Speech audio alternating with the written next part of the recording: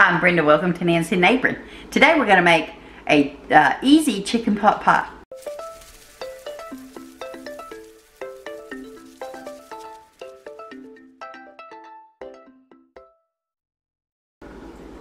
Pretty easy to make. We use a homemade crust. Simple and delicious.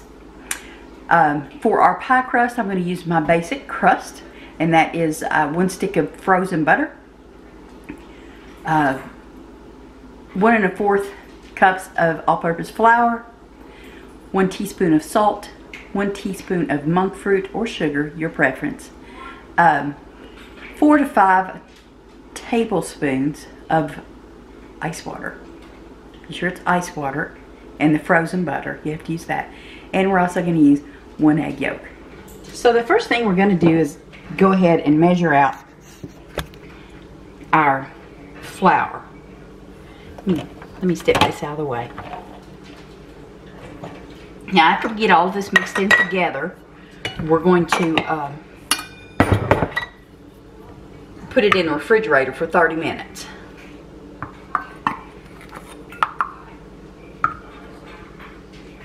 It's always best whenever you're measuring flour to use a scoop of some kind to get it out, and then pour it into your measuring cup. That way you get a more accurate measurement, and it's not packed in so that you're not putting too much in. Oops. Or just flinging it and going overboard. It's okay. We're good. Now I'm going to leave all this out because I'm going to make a dessert later that you all are going to get to see as well. Yeah. It's going to be delicious. I hope, anyway. Alright. This is the tablespoon of monk fruit sweetener is what I use. Tablespoon of salt. Now, get my dough fork.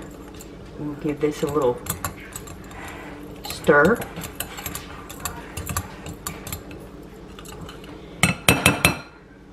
Next thing we're going to do is go ahead and shred up our butter.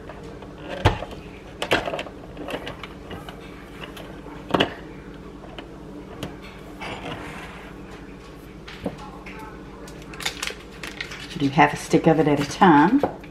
Now this is going to make, by the way, I guess I should let you know that this will make a 9-inch pie plate. And you can always double the recipe to do a 9x13 dish if that's what your preference is.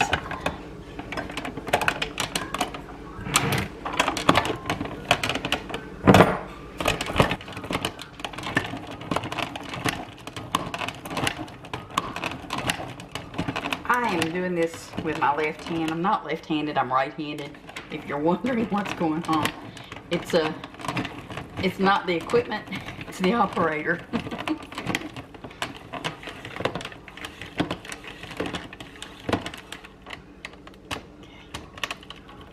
Put that on out there. This works really good for shredding all things.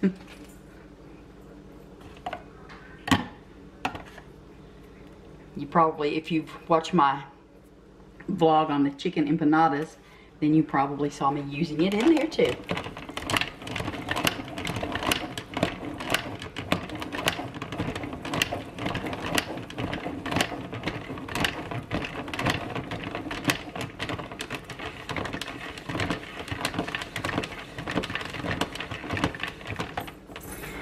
And we're going to work this together in with the flour.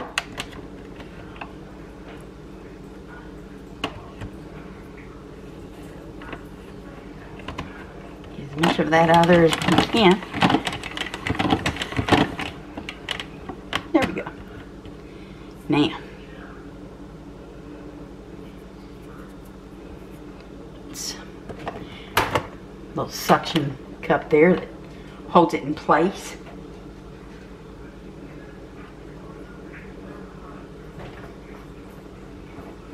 And once again, I forgot to put my sink of water over here. after we get this mixed in together, then we're going to go ahead and add our the yolk of the egg. I might have said egg white, and it's not the egg white we're going to put in it, it's the yolk. So we'll use the egg white kind of like a just to brush it on the top of the crust, like an egg wash. Probably put just a little bit of water in with it. But we're just going to mix this in together.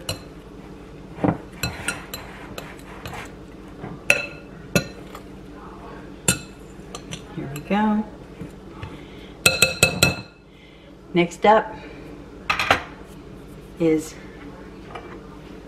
the egg yolk.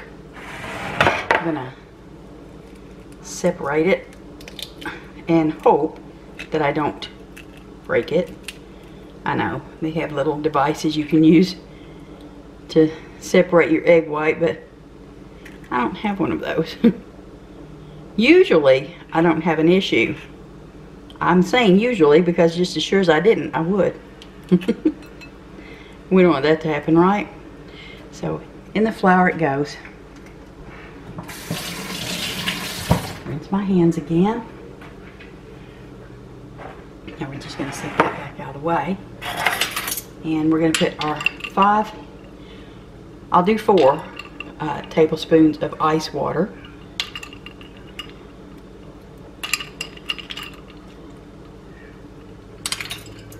First.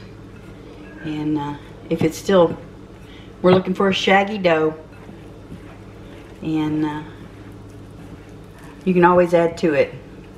Can't take from it. That's why we want to start out with 4 tablespoons.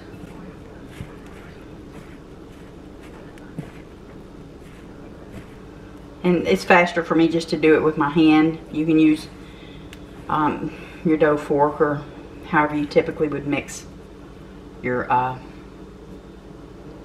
flour and butter together. But this crust is so delicious. Butter crust like this. It's so light, and I can tell you my mouth is watering.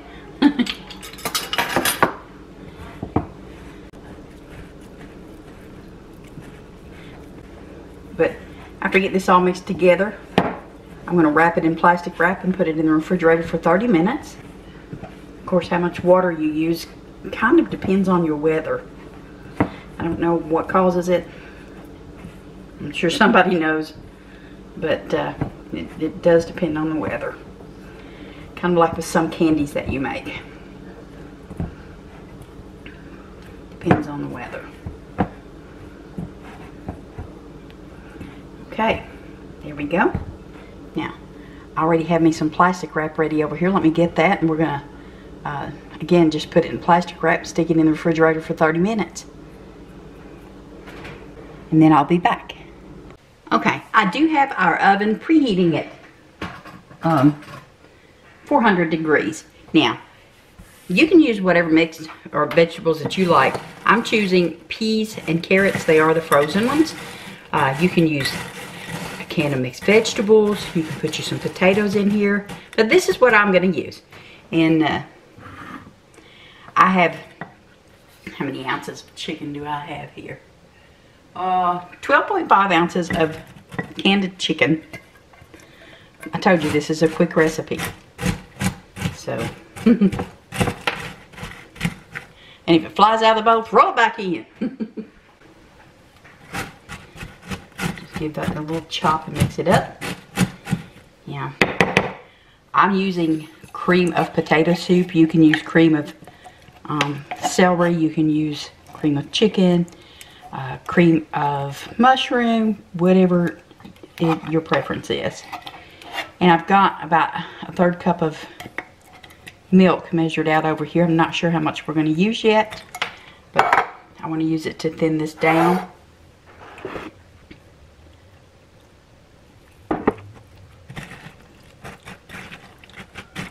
Now I'm also, I think I mentioned already, I'm going to use a 9-inch pie plate, which I'm going to spray with nonstick spray here in just a minute.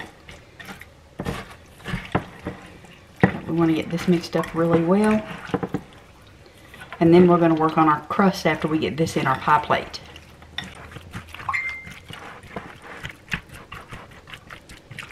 Okay, let's go ahead and pour a little more in there.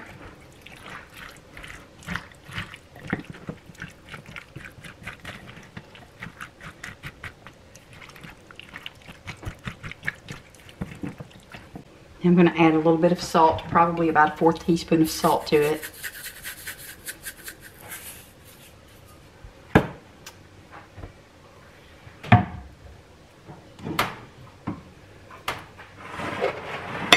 Spray our pie plate with some nonstick olive oil. Well, with olive oil, it's not nonstick. Well, it is nonstick, but it's olive oil. That's what we're spraying it with.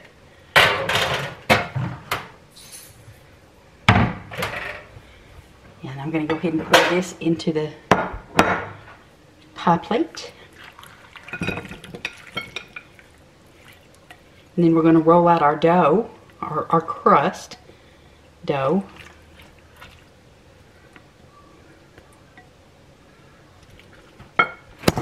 That was called, I hit the camera with the bowl. Okay, now let me spread this out. Again, now you can put whatever vegetables you want in here. If you want to use like the broccoli and cauliflower, I like making it like that as well. I have a keto chicken pot pie recipe. We'll link down there that you can check out if you're into keto or low carb. Okay, yeah.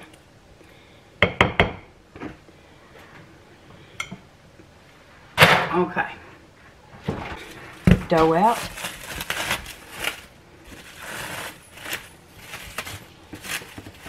We're going to roll this out.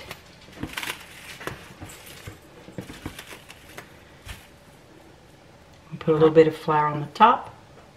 And flip it over. And do that one more time. So that it doesn't stick too much.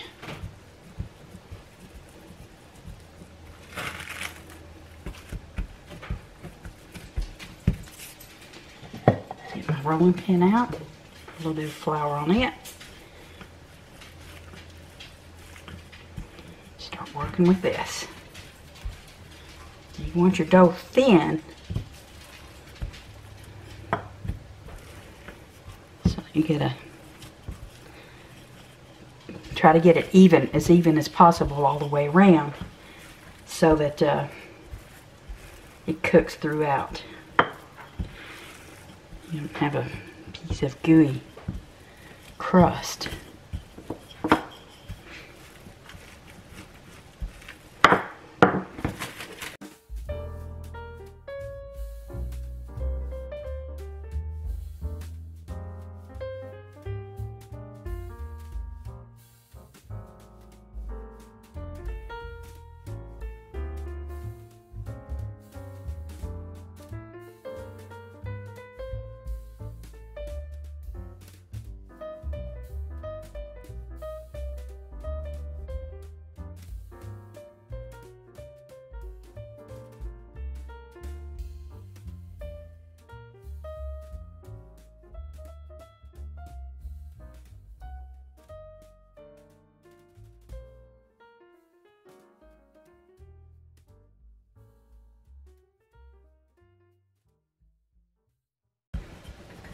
I'm just trying to eye it to see, make sure I've got it fairly even.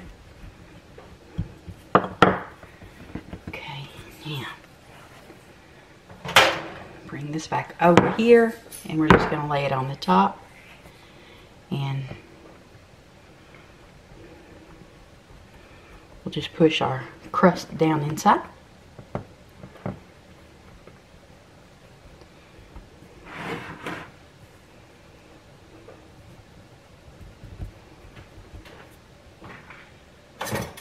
Gonna cut some of this off.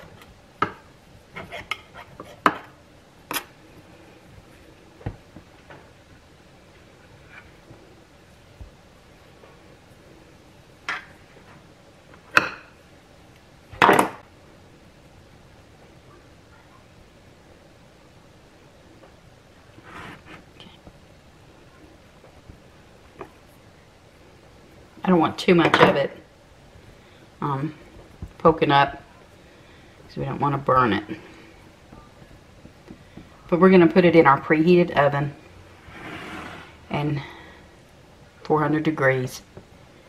And we're going to bake this for about 40 minutes. Just get my crust down in there. Now, if your crust starts getting a little too brown, then you can, I'm going to set this back in the fridge because I'm going to use it with the other recipe that I'm going to work on here soon.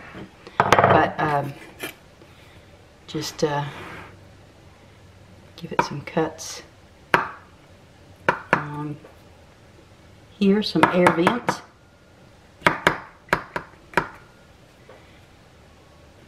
And let's get this in the oven. And in we go. But now if your crust starts getting too brown, you can always cover it with some aluminum foil. We'll be back in about 40 minutes and we'll see how this looks. Forgot something. We don't want to forget this. We're going to put this egg wash on there. That's just the egg whites from the eggs that I used to make the crust with. And we're just going to brush it around on there. Glad I saw that sitting there.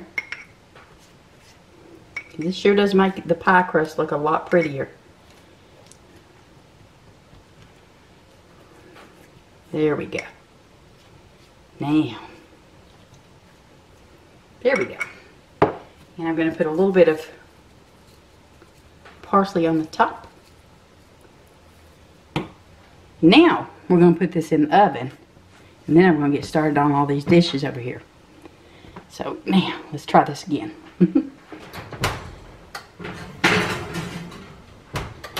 I'll be back with you all soon.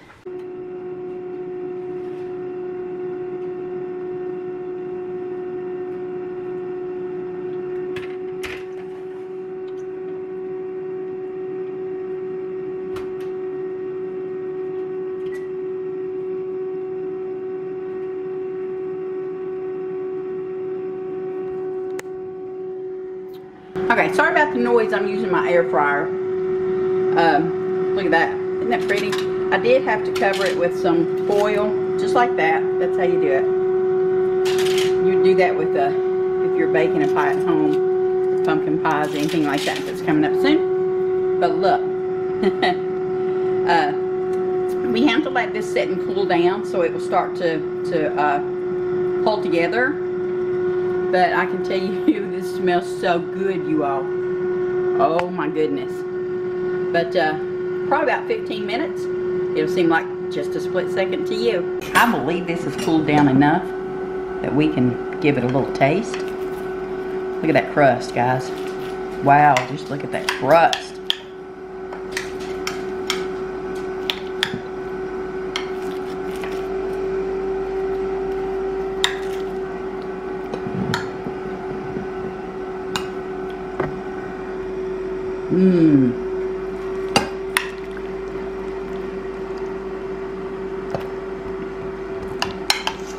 Oops, got a little steamy there, didn't it? It's still pretty hot on the inside, of course.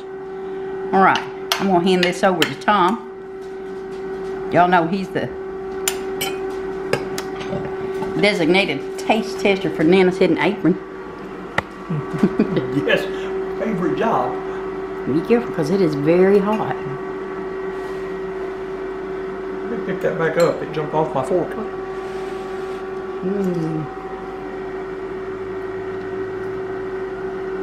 You like it? Yes, I do. Yeah. I used to use Bisquick, but I figured, you know what? Let me make this crust. I like it better with the crust than with the Bisquick. Yay! Well, another big old bite of this. I always have that stuff on hand at home that I make that crust with. So, but again, we'll put the link. We'll put the link in for the crust, and you can find the full recipes on my Handcrafted by page on Facebook. But I'm gonna get me something to eat, y'all. Y'all take care. We'll see you next time. Bye.